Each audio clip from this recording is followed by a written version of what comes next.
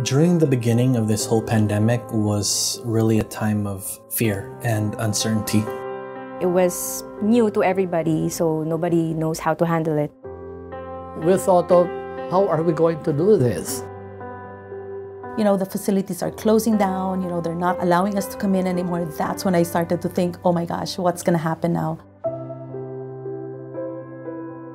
So 1Heart take it seriously, and they actually ask employees to work from home. What we did is we constantly did research. We watched the news on how we can provide precautionary measures to our staff and employees. We did what we could to help the industry. We are someone who is present.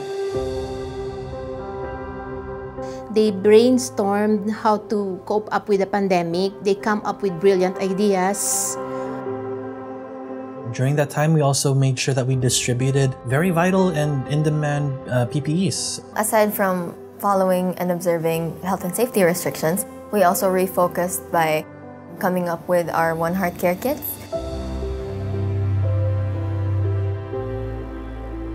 The teamwork that everybody showed in doing everything that we can to make sure that it's business as usual.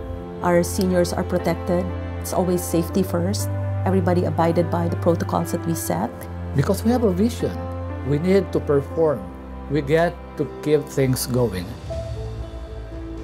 It was clear to us. So everyone stepped up, did their part in doing what they can despite the pandemic.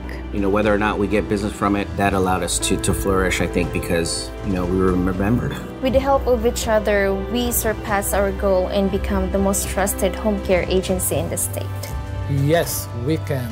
We can do things the way other people don't do.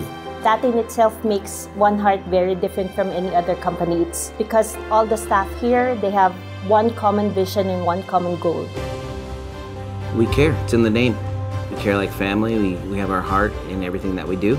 It's because of the dedication, the hard work, and the sacrifice of 1Heart's employees. Despite this COVID pandemic, our entire staff, we never skipped a beat. We continue to provide excellent service all throughout, and I'm really proud of that. I am very grateful that I have 1Heart that cares.